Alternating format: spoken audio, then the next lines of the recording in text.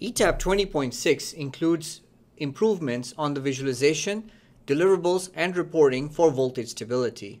The plot view now has graphical plot results for voltage stability that includes VQ sensitivity, PV, and QV curves. Simply go to an ETAP project, run the QV analysis, the sensitivity analysis. Simply go to ETAP and run the sensitivity analysis.